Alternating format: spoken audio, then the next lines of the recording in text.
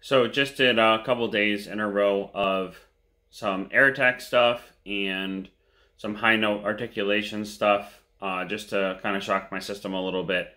But then after a couple days of that, started to feel that my sound was starting to thin out a little bit up top. So now back to the drawing board with some lip flexibilities by this amazing book that you've probably all heard about by now.